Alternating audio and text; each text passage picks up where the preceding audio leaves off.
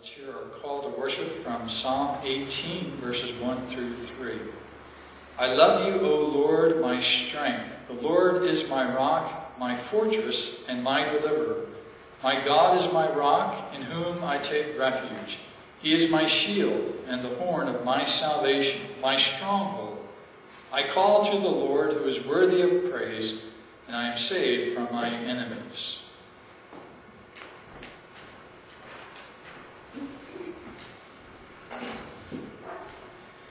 Ye servants of God, your master proclaim.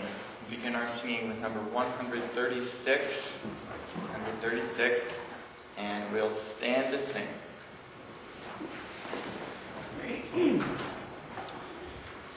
Ye servants of God, your master proclaim, and publish abroad his wonderful name, the name of victorious of Jesus extol. His kingdom is glorious and rules over all. God ruleth on high, almighty to save, and still he is nigh. His presence we have, the great congregation his triumph shall sing, ascribing salvation to Jesus our King. Salvation to God who sits on the throne.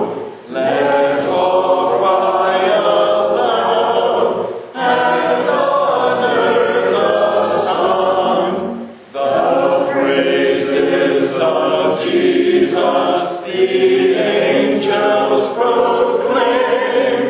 Fall down on their faces and worship the Lamb.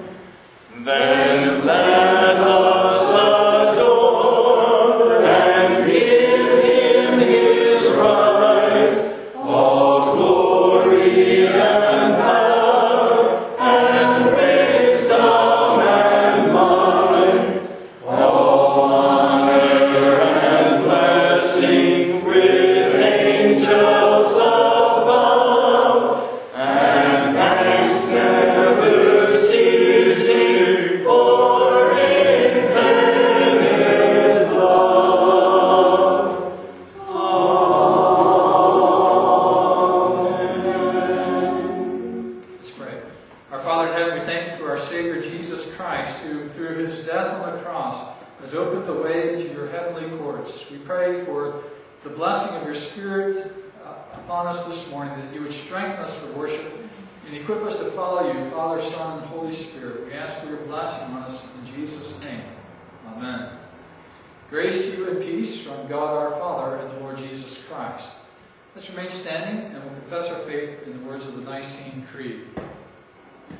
We believe in one God, the Father Almighty, maker of heaven and earth, of all things visible and invisible, and in one Lord Jesus Christ, the only begotten Son of God, begotten of his Father before all worlds, God of God, light of light, very God of very God, begotten, not made, being of one substance with the Father, by whom all things were made, who for us and for our salvation came down from heaven, and was incarnate by the Holy Spirit, of the Virgin Mary, and was made man, and was crucified also for us under Pontius Pilate.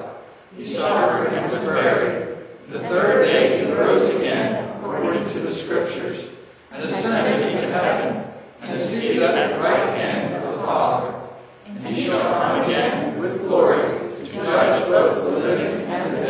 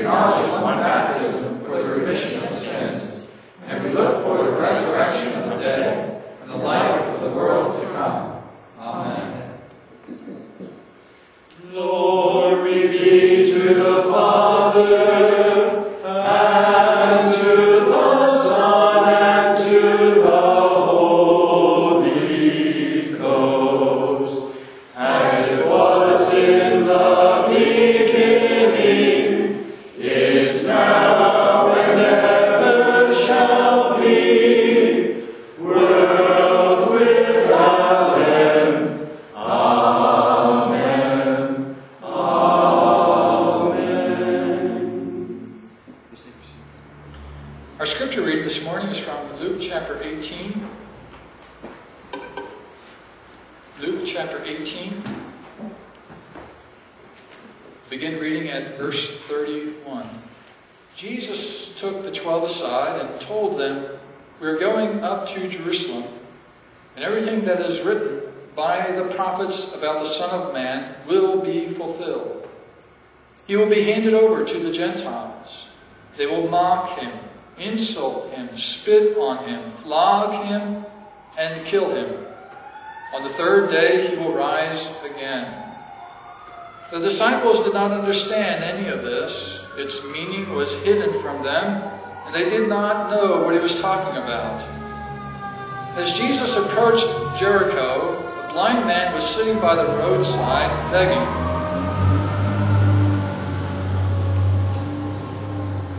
Busy day this morning for our fire department. They were going out even earlier this morning, I heard too.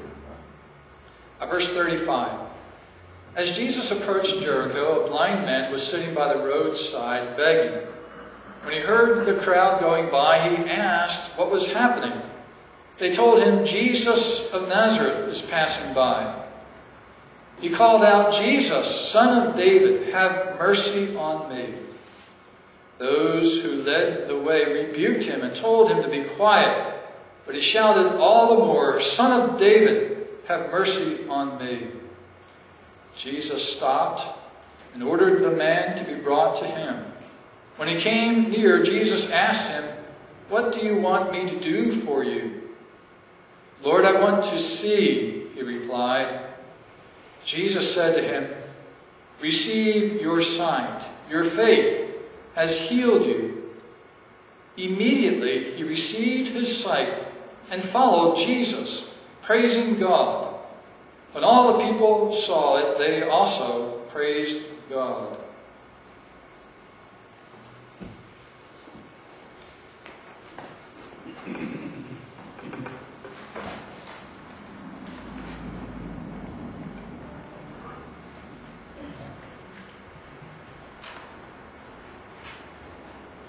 Our next hymn, number 405, "Come unto me, you weary, and I will give you rest." And we'll stand to sing.